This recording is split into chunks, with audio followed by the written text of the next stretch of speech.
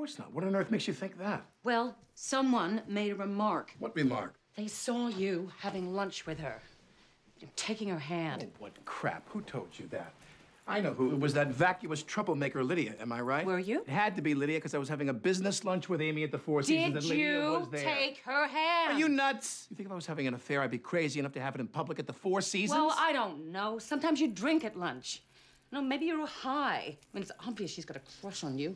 Honey, you're building a case. Because if you were having an affair, I would be pretty upset. Well, I'm not, so don't get your temper up. I don't like that side of you. I'm just jealous because I love you. You should be flattered.